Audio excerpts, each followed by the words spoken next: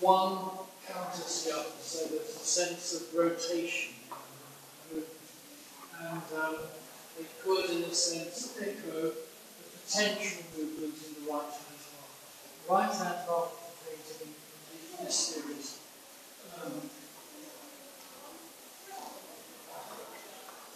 I think appears to be in motion in that they're poised in position. This is perhaps one of the most typical ones.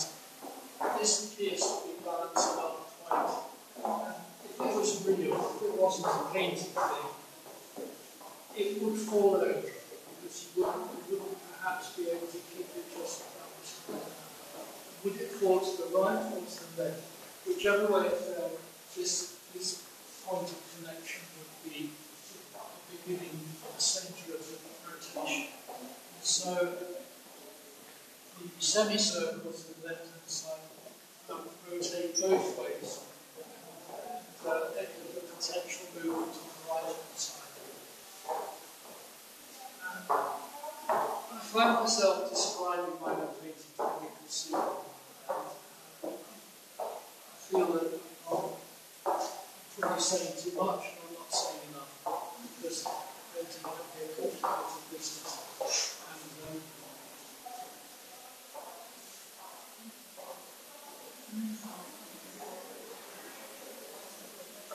just a comment about that they can compare email forward. they could. What do you think about that? I agree.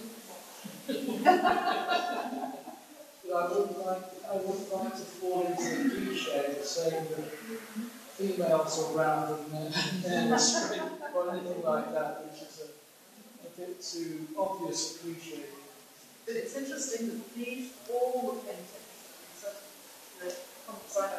these are the ones that people most see as related to the human body in the sense of people always say that it's at this section more than any other section. And there's definitely if you put them on the ground, there's definitely a sort of human size connection to the two, isn't there? What do you feel about that? Well, when you bring up that subject, I immediately want to respond to the fact that the tradition of abstract painting in my country, in Britain and England, is related to landscape. British painting is very much associated with landscape. And those artists who did make abstract painting tended to make paintings that grew out of landscape. I feel I'm in a position contrary to that. I don't want to make paintings that have that sort of orientation. And if I'm talking about the difference between landscape and figure, I would rather they belong to the spirit of the figure. That is to say, they are upright forms that have a potential connection with the standard figures. My wife and I collect tribal art. We collect carved figures because we like many things about them. One is that they're so primal, they're so moving, they have such a presence to them. And they also belong to the tradition of European modernist art. Artists at the beginning of the last century collected tribal art too. And if you find in the paintings by people like Matisse and Picasso and so on, references to tribal art that was collected in Africa. And I like to do that too. Years before that, I used to collect Japanese woodblock prints. And as we all know, these were a big influence on the post-impressionist artists like Van Gogh and Gauguin and so on. I feel that if you have things in your home, you want to connect them together. So furniture too, some of our furniture relates to the paintings. So it doesn't end with painting, it filters into objects. Other artists' work that we collect, furniture that we collect, prints, wood carvings and so on.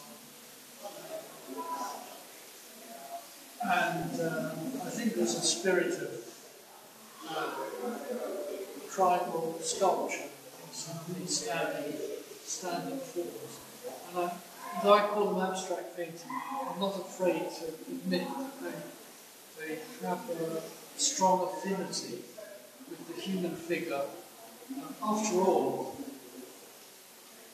take a form like that, it has legs, it has a head, it has a central area that you can call the body.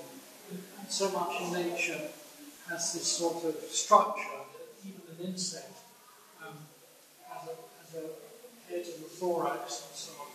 Indeed, in the beginning of modernism, was an interest in discovering ideas about insect life, and people like Fabre and Mettling wrote plays and poems that related to the discovery of the way insect colonies lived. There was a lot of interest in connecting, and science fiction included this as well, the idea of insect life being a possible parallel to human society. And, there were plays and theatre. Did some Daugavpils ballets and music that was produced at the time referred to fantasy ideas like the beginning of science fiction, where human beings could be interpreted in terms of mechanisms and robots and mechanical figures and so on were used in ballet. I constantly think about that and refer to that in my work, but I don't understand why that energy was building up at that time. Hello. Hello. What a nice visitor. Yes. What's it called?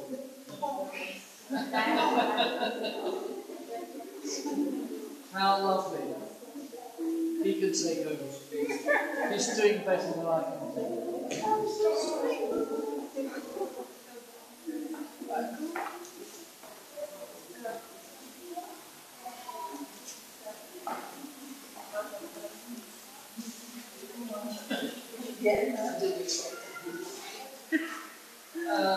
I'd like to just say a few words because it's a painting I did most recently. It's called Sea Change, which is a term used in the English language for something that happens that changes your direction, the station of your life. But it also is called that because it comes out of, for me, a very important work I did in the year before last, Venice Biennale. In the Venice Biennale, I was privileged to have a room in one of the palazzos on the Grand Canal, and I painted a mural on wall drawing on three sides of the room. And they were the theme of the exhibition. There were other artists in the exhibition too.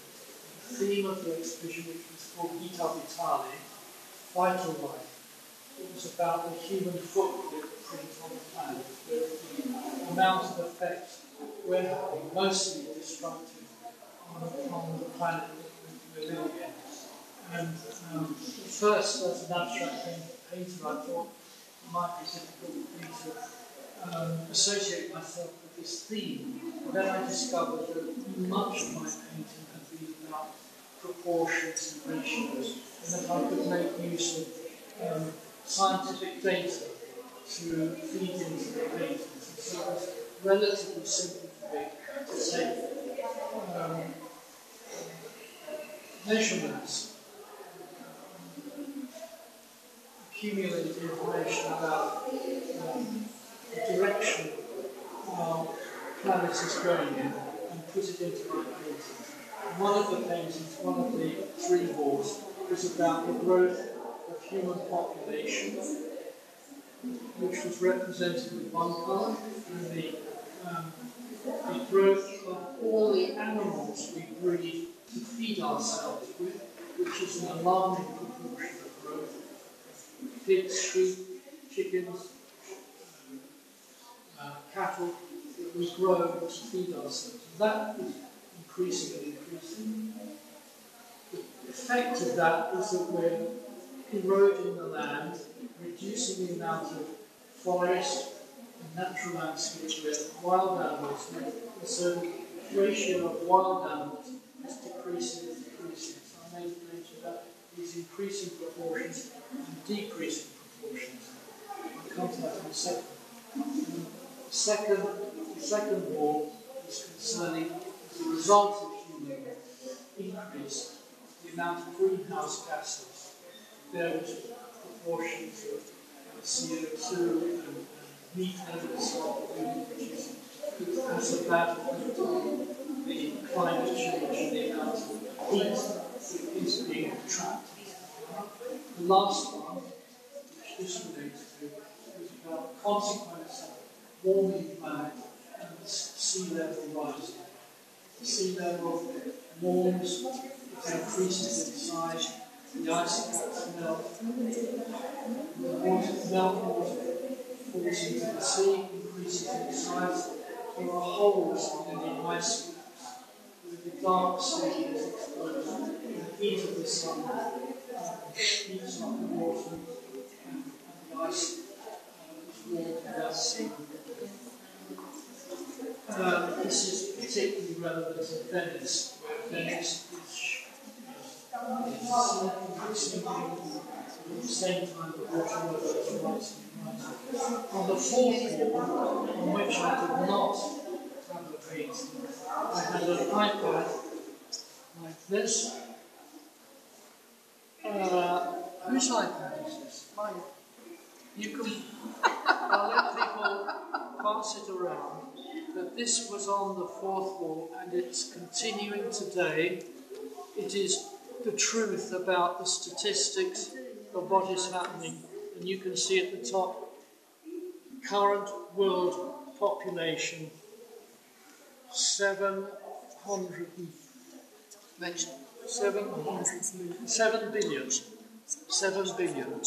400 million, and so on. That is now, you can see your nephew and your being born, and you can see your grandfather dying because they're ticking over. And if you look at and then you see just underneath this, the number of trees that are being cut down every minute, basically. The loss of forest, the growth of desert, the amount of... And that's live data. The amount of greenhouse gases we're pumping into the atmosphere and the increase in sea level. Well, this is very minute, of course. This is, like 8 decimals below zero. But this is what's happening right now. So this should frighten you. This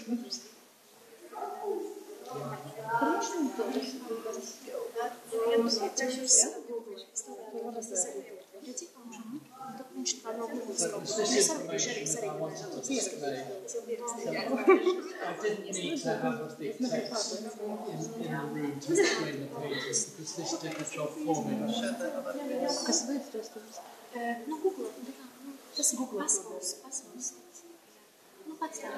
You can look up on my website. You can remember my name.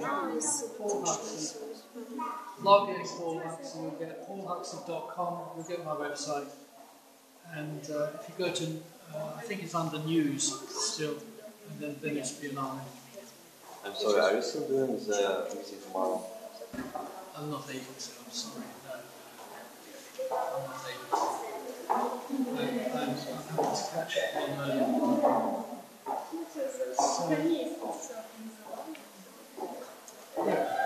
So that was the wall drawing. Wow. wasn't huge, it was 5 meters high. And this was in Venice.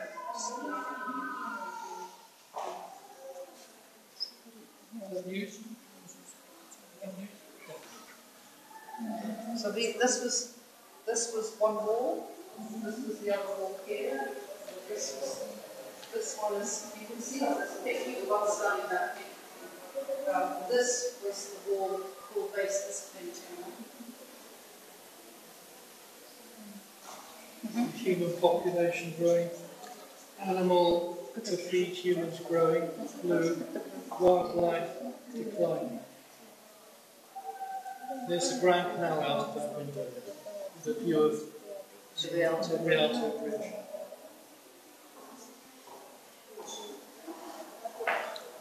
There you can see the sort of scale of that one. Little girl came down and only that high and set it. So that's the wall there that painting is now based on. So Paul did a painting from it. In Venice. No, it's been painted over now. It's temporary, during the Biennale.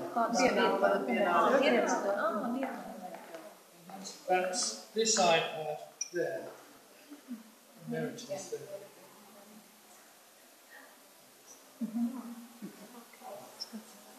Any questions? What do you think of people that doesn't get enough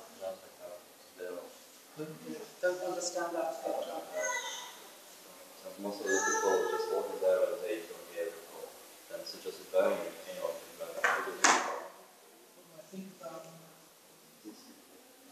I'm going to stay a little while, give it time. People who don't understand abstract art just need to give it more time. It's the same with all art, really. Because what I find is there are some people who are very prejudiced about art, and when I talk to them, I find they haven't looked at it anyway. And we all know that it's very difficult to form an educated opinion about something, whether it's music or literature or performance, if you haven't given it some time and spent some time. You have to read. You can't have an opinion about literature unless you've read about 20 books just to start you off, and then you begin to understand what's powerful and strong, what's trivial and badly written. Same with music, same with painting. So I think understanding comes with knowledge. And knowledge comes with giving some time and experience with the medium that you're addressing.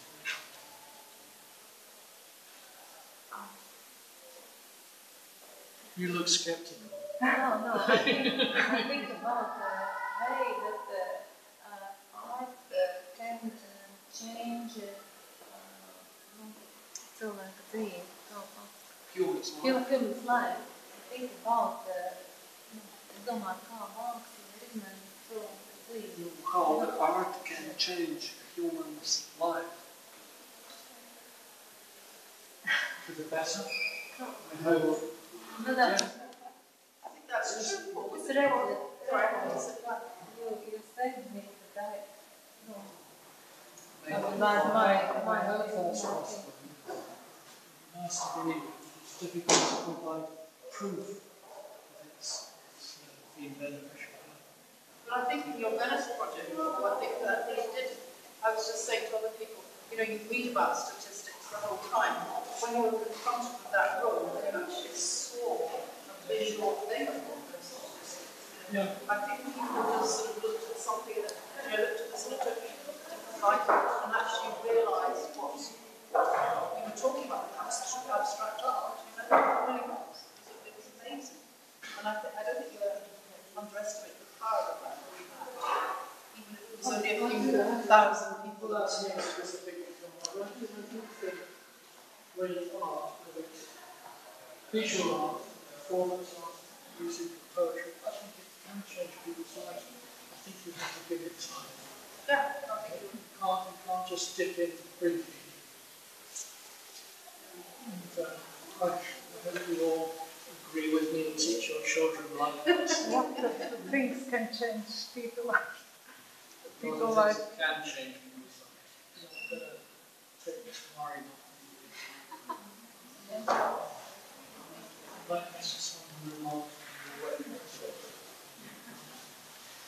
Thank you for coming, everyone. This is a gift for all of you, and you can ask an artist to sign.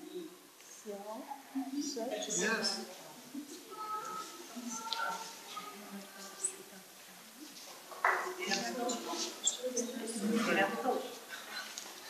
А тебе есть ручка с собой?